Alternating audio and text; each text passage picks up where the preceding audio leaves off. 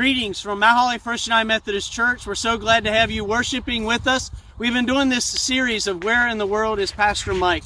And so today I'm up in Pennsylvania, Marion, Pennsylvania, where I was born and raised. This is a field in the backyard where the farmer is taking the straw and putting them into huge bales. We hope to have you comment your name and join this worship service where we get to worship God, worship our Lord and Savior Jesus Christ through the music and through the word that is read and the word that is preached. I hope and pray that it will be a blessing to you and to everyone that you meet. Take care and God bless. Bye-bye.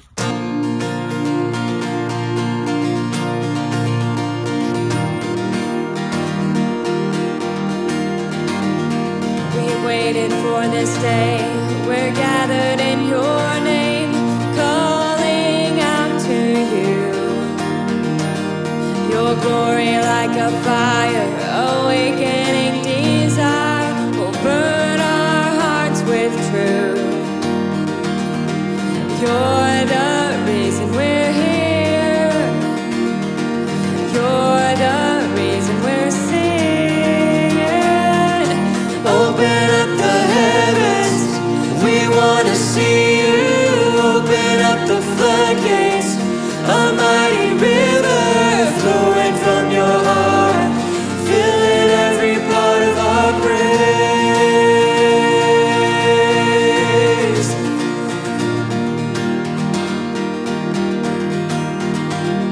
Your presence in this place, your glory on our face. We're looking to the sky, descending like a cloud. You're standing with us now. Lord, unveil our eyes. You're the reason we're here.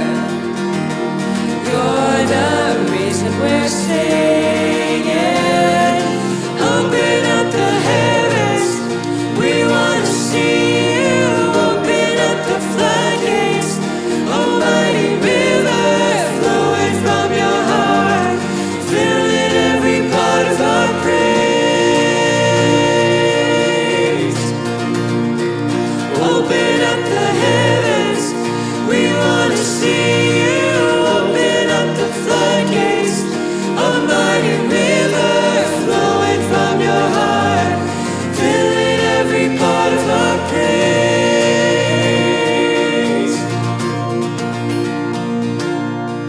Show us your glory. Show us your power. Show us your glory, Lord.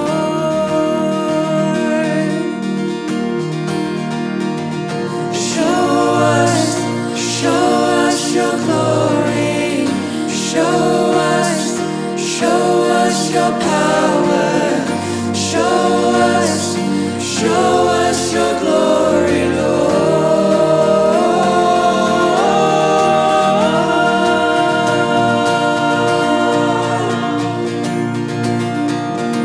We want to see you. We want to see you. Open up the heavens. We want to see you. Open up the floodgates, a mighty river flowing from your heart, filling every part of our praise.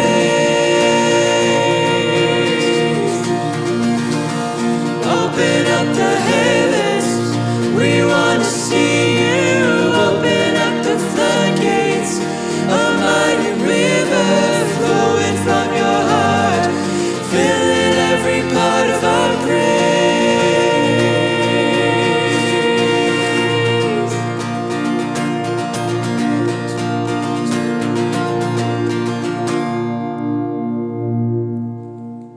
Amen. We want the Lord to open up the heavens today and show us His presence, His greatness, His glory.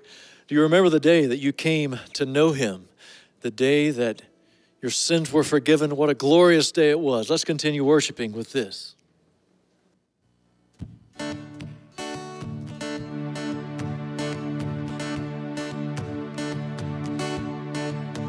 I was buried beneath my shame.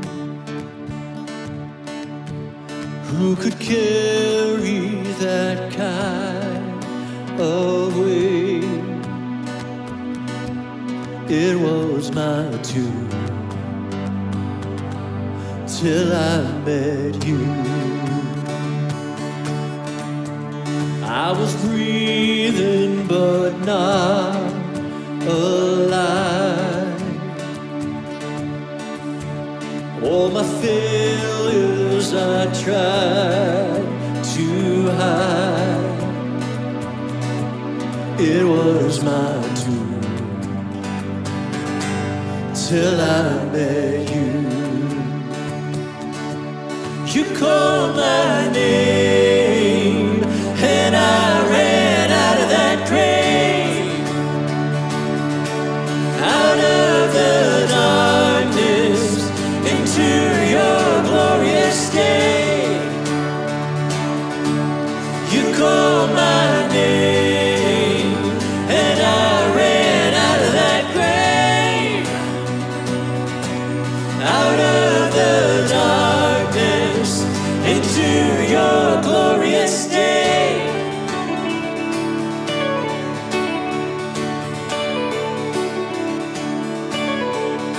And now your mercy has saved my soul, and now your freedom is all that I know. You know why? The old made new, Jesus, when I met you, when you called my name, and I ran out of that grave, out of the darkness into your glorious day. You called my name and I ran out of that grave, out of the darkness into your glorious day.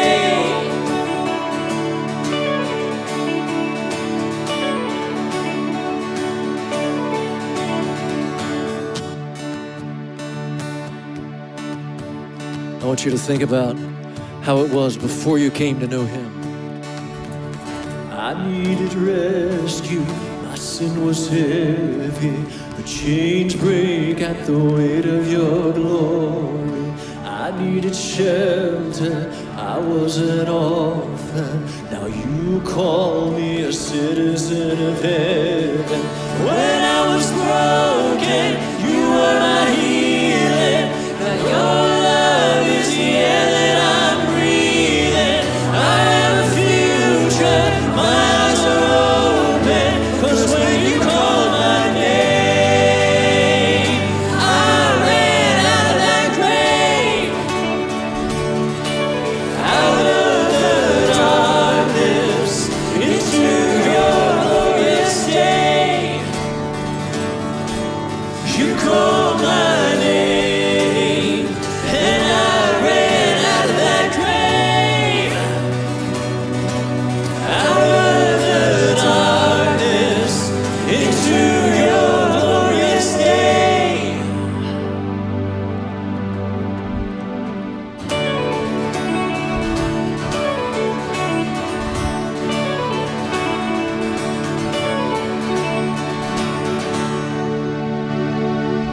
Amen. What a glorious day it was when we came to know Him. Let's continue worshiping as Pete comes. Good morning, everybody, and welcome to our Impact service on this Independence Day weekend, July the 5th. As we come to this place, we remember those who have given the ultimate sacrifice that we can be in this place at this time to honor our Lord and Savior, Jesus Christ, and also be with the families that have lost loved ones this year because of COVID-19. We need to keep them in our prayers. And before we start, let us go to the Lord in prayer. Father God, we thank you for this day, and Father, we just thank you for every day. We are not guaranteed tomorrow, but Father, we know if something happens, we will be in your loving arms. Father, we pray for those that need your healing touch. And Father, we also pray for those that are in the hospitals that need to be cured, Father. And Father, we just also lift up the families that have lost loved ones this year. And Father, we know that you will give them strength every day to carry on. And Father, thank you for the wonderful memories that they are a part of. Father, also as we go through this change, Father, we rejoice because we know you never change. Father, you are the great I am. And Father, your disciples many, many years ago asked, Jesus, how do we pray? And Jesus said this, Our Father, who art in heaven, hallowed be thy name. Thy kingdom come, thy will be done on earth as it is in heaven. Give us this day our daily bread, and forgive us our trespasses, as we forgive those who trespass against us. Lead us not into temptation, but deliver us from evil. For thine is the kingdom, the power, and the glory forever and ever. Amen. And also, as we come to this time of giving, I personally thank everyone in this church, and I know Mike and everyone in the staff of this church welcomes the gifts that you have given, not only monetarily, but also of yourself. And I love when Mike says, jump in the baskets, because it's all about what you do. And amen.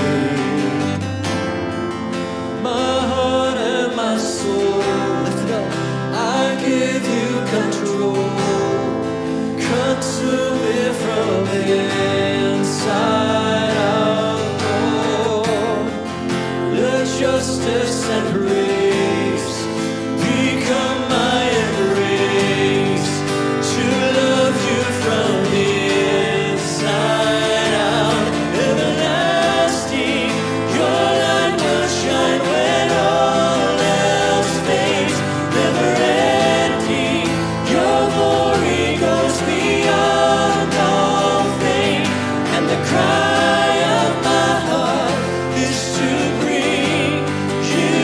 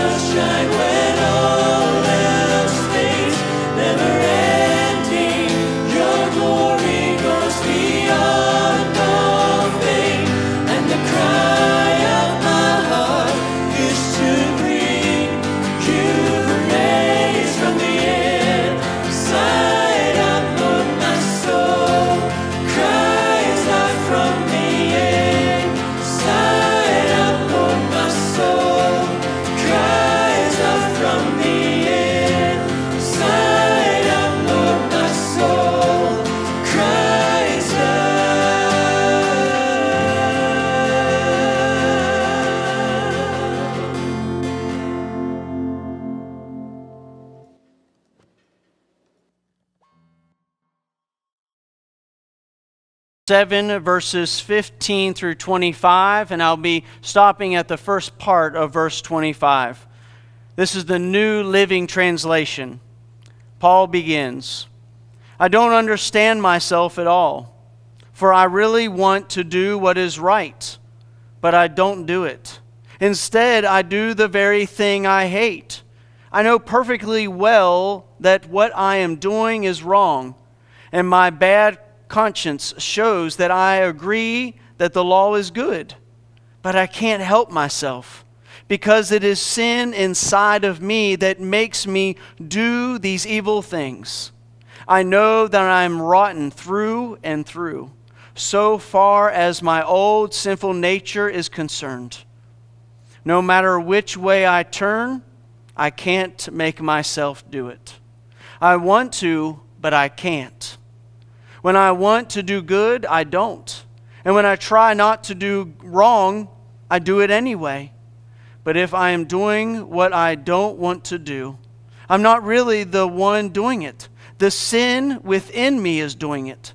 It seems to be a fact of life that when I want to do what is right, I inevitably do what is wrong. I love God's law with all my heart, but there is another law at work within me that is at war with my mind. This law wins the fight and makes me a slave to the sin that is still within me. Oh, what a miserable person I am. Who will free me from this life that has dominated by sin? Thank God. The answer is Jesus Christ, our Lord. For this is the word of God for the people of God. Thanks be to God. Let us pray. Gracious God, as this living word has been read to us this day, may it be something that we read over and over again and look deep within each word that Paul writes, and that we resonate with it, especially this one where he is struggling with his sinful nature. We are all sinners in a desire to know Jesus Christ as our Lord and our Savior, to understand His sacrificial love upon that cross for us.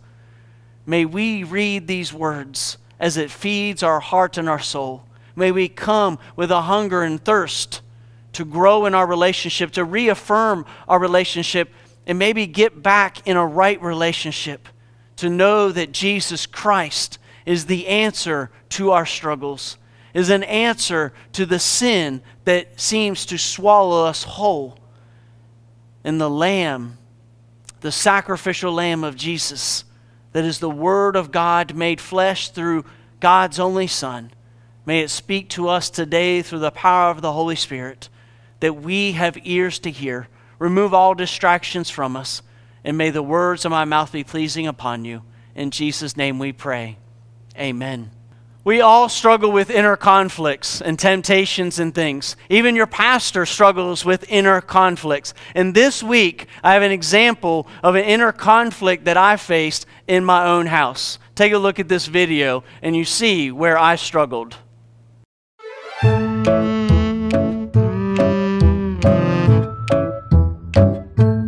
Mike, I bought some Oreos for us to take to eat on our trip on the way to see your mom and dad. Don't eat any.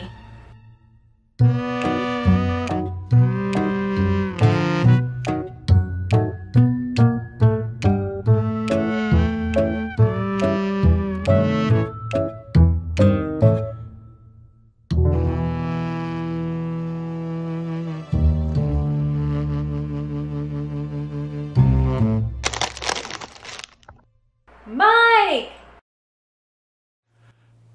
I don't know if we need to have a support group here in our church where we say, my name is Mike Carr, I struggle with eating Oreo cookies too much. And it's my reason of why I work out so many times during the week is so that I can eat those Oreo cookies, maybe 3 or 4 at a time. But then you shut the cabinet door. Or you have a wonderful spouse like I do who keeps on me going, Mike, do you really need to eat those? Mike, do you really need to eat those? And so, Lord, lead me not in temptation, or give me a spouse that keeps me from that temptation. But it's also one of those things, if you don't go and buy any Oreo cookies at the grocery store, then they can't be calling your name from the cabinet or the pantry. Some other internal conflicts that we are facing even to this day is maybe about our worship services. You know, do you attend, this 8:32 service here in the fellowship hall with our wonderful praise band? Or do you attend the 10:55 service upstairs in the sanctuary because you love the choir and the organ playing? It's those type of things that we face on a regular basis. Maybe it's the conflict of, do we wear a mask or not wear a mask? Is it the fact of, do we like to root for Duke or do we root for the other team of Carolina? I think it's so funny to see flags on the outside of people's houses. And you show one part of the flag is of Duke and the other flag is of that other school of Carolina. And it says a house divided. It's really not a house divided. It's one person in that house that really knows who the winning team is, and the other person is just really lost and confused. And so now that I've got your attention, and we really are missing sports. We didn't get to have the ACC tournament and the NCAA tournament and baseball and basketball. All those things are delayed, and some of them have been canceled. But we so desperately are struggling with this conflict of stay at home, go out. What do we do? What do we not do? And we are struggling with a conflict right now because of this sickness and this virus. But this scripture passage, Paul is talking to us about a real conflict that all of humanity faces. It is a conflict of reality of our sin that dates clear back to the beginning of time of Adam and Eve. And the conflict that they were facing was being like God. And then they ate from that one tree that God told them not to eat. And we all would say, if we were in the Garden of Eden, if we were with Adam and Eve, and God told us not to eat from that tree, we all would have listened, right? No. We all would have fell into that same temptation to be like God. Every single day of our lives, we have a desire to be like God. And it's not so much being like God that Paul is facing. It is his struggle with his past. It's the sinful nature of his life that he begins to know that all the things that he thought he was doing was right, going around and arresting and persecuting those early Christians, thinking that what they were doing and what they were saying was against God. And he was even commanding some of them to be stoned to death for their belief in Jesus Christ. And God turned his life upside down. That Saul became Paul, one of the greatest evangelists of all time. And here in the book of Romans, he's just laying it all out there. It was hard for me to read this and put the I in there because it made me begin to think about myself.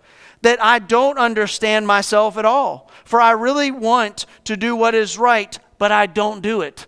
How many of us struggle with that? We know what the right thing to do is, but there's something inside of us that makes us do the wrong. It's like sometimes not with action, but with the words of our mouth. The wrong things come out way too fast. We don't think before we speak. And then once it's come out, we're like, uh-oh, now what do we do? That didn't sound too much like a Christian. The anger, the frustration, the person who cut us off. My big pet peeves is getting lost and being late. And interesting enough, those two things happened to me today. I got off the wrong exit, I got lost, and then I was late for an appointment. And the things that I was thinking, the things and frustration that was coming out of my mouth was not of a good pastoral thing. It was anger, it was frustration. And I have a little girl in the back seat going, hey, it's about the love of Jesus. You need to think about loving Jesus. And I was like, she's right. Why can't I think about Jesus when all of this anger and frustration is coming over me? And we got to the appointment not on time. We were late, but it wasn't that big a deal. And we get so wound up when people press our buttons, right? When people on social media say certain things, and we get all wound up because they have said something that offends us. They have said something that angers us. And we're allowing all these things to divide us and allow the sinful nature to kind of appear. And we begin to realize that we are not that sinful nature anymore. Where is the nature and the love, the mercy, and the grace of Jesus Christ living in us? And he's almost saying that this is impossible. I'm not just struggling with this inner conflict, but this inner conflict owns me. I am a slave to sin. And he says, oh, what a miserable person I am. Who will free me from this life that is dominated by sin? And then a light bulb goes off. It's a realization where he says, thank God. The answer is in Jesus Christ our Lord, who is our Lord and our Savior, who forgives us of our sins. It isn't when you mess up, or if you mess up, it's when you mess up. And then when you mess up, that's when you own it and you say, you know what, I've done wrong. And I had to say this to Kelly and me and say, you know what, I'm the one that made the wrong turn. I'm the one that's making us late.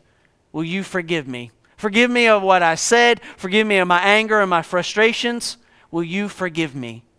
You see, asking for forgiveness of who we've done the wrongs to makes us more of a Christian than trying to be perfect.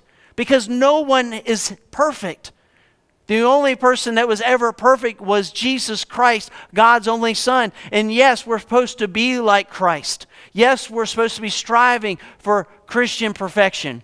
But we all fall short of that every single day.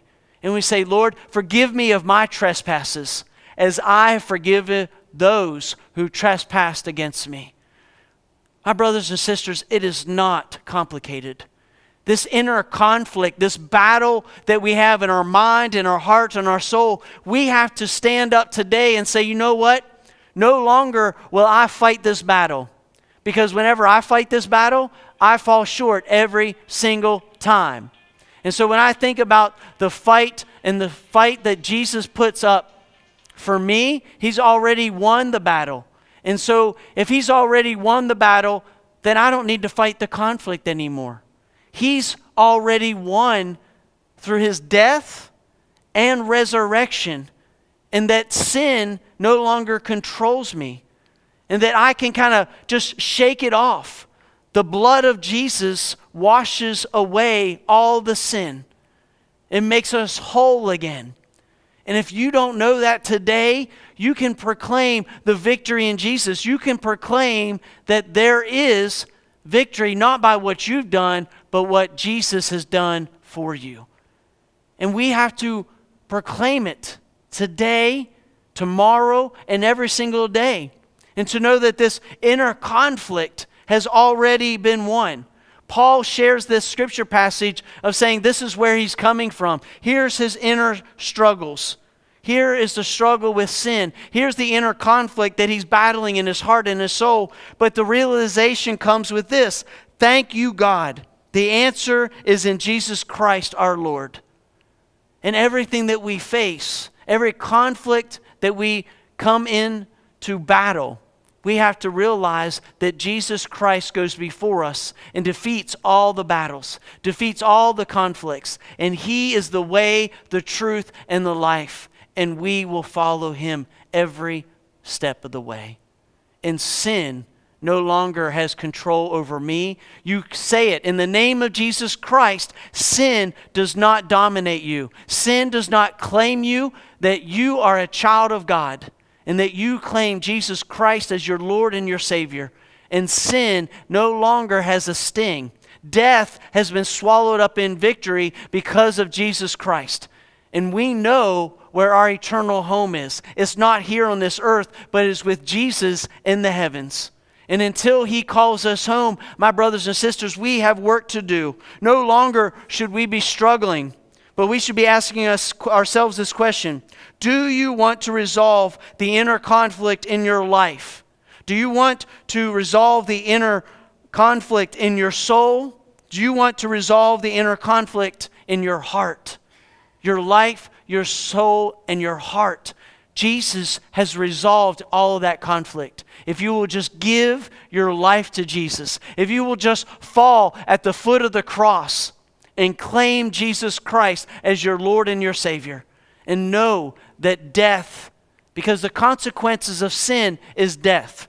We are all sinners. We all deserve to have eternal death. But God wants to be with you and with me for eternity.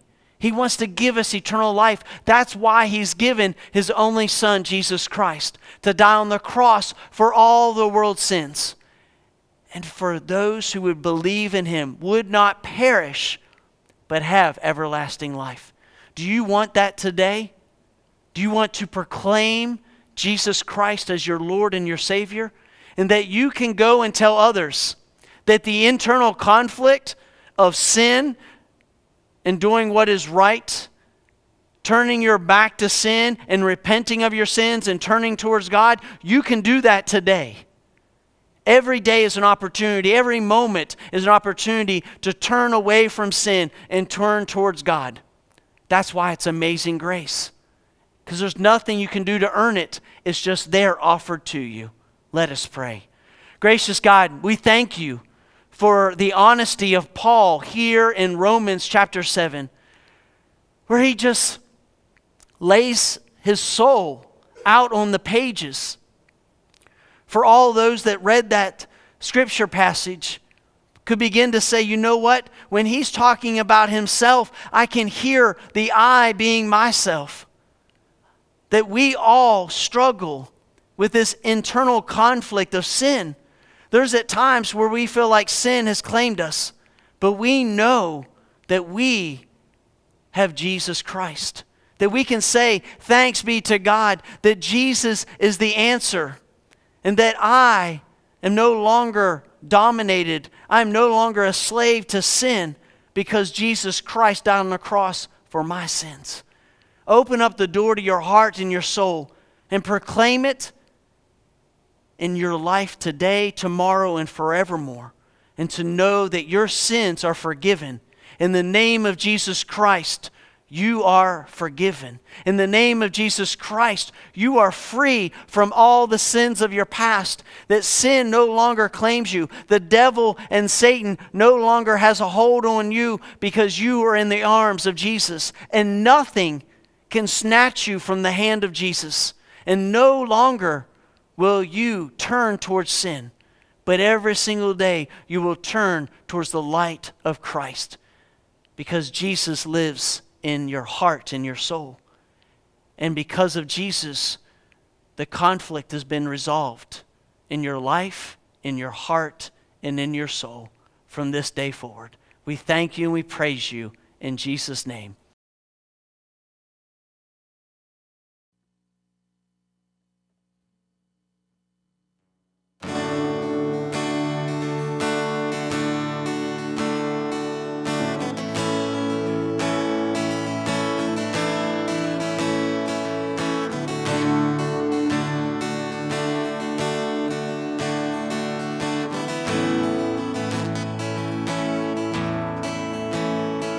Take all I have in these hands and multiply, God, all that I am and find my heart on the altar again. Set me on fire, set me on fire.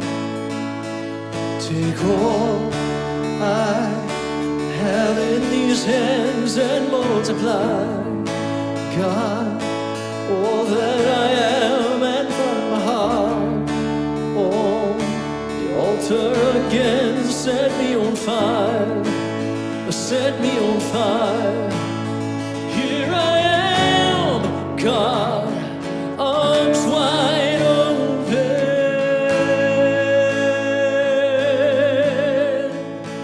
pouring out my life gracefully broken.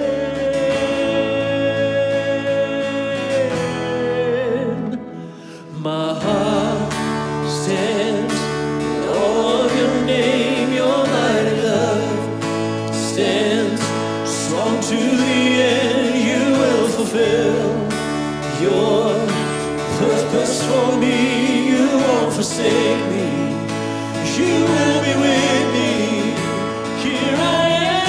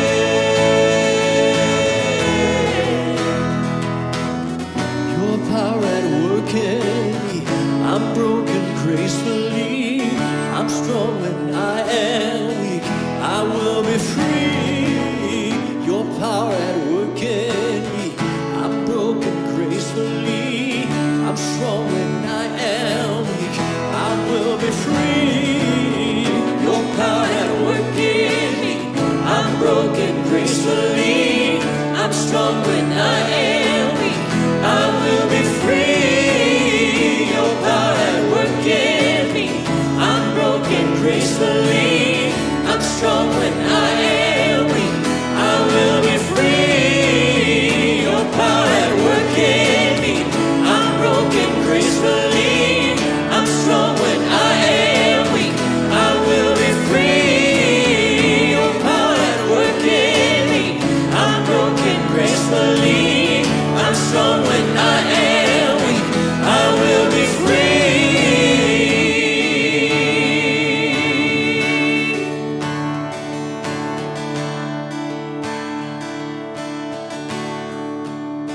Here I am, God, arms wide open,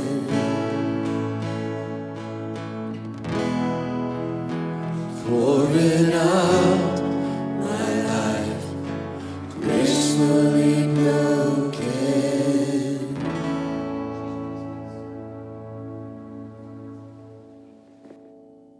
As we leave this place today, remember God gives us the ultimate power. As we focus on what He does through us, we can do anything. God is in control, and everything's going to be all right. Go out this week, touch someone for God. He's touched you. He wants you to touch someone for Him. In the name of the Father, and of the Son, and of the Holy Spirit. Amen.